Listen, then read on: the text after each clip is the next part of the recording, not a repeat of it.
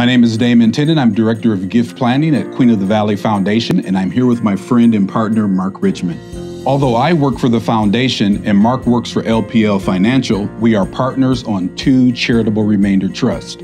Charitable Remainder Trusts are very flexible vehicles that offer donors three key benefits.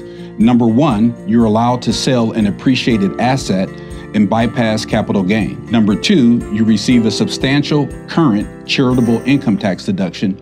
And number three, you receive income payments for life. Once the trust is signed, I rely on local financial advisors like Mark to apply their investment expertise.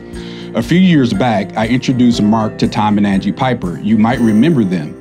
They owned a local bookshop in downtown Napa. Tom and Angie set up a charitable remainder trust to benefit themselves as well as Queen of the Valley Foundation. Like many people in the Napa Valley, my family and I support several charities. We also love to work with like-minded people and support our community. So when I first met Tom and Angie, I found out that they had two goals.